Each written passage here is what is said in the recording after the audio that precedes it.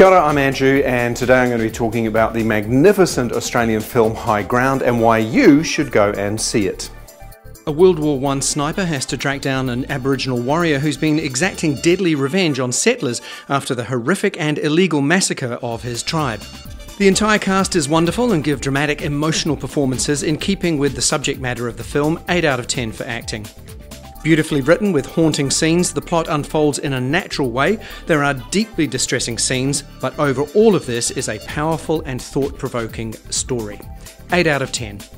The Kakadu National Park lends itself to wonderful shots and setups in this film. The entire look of it is gorgeous. 8 out of 10 for cinematography. The film is meticulously created, which gives it authenticity and believability. 8 out of 10 for sets and costumes. Not an easy watch at times. You'll feel angry and upset, but also uplifted throughout it. It's a very, very good watch. 8 out of 10 for entertainment value. Adding all of those scores means High Ground gets an average of 8 out of 10.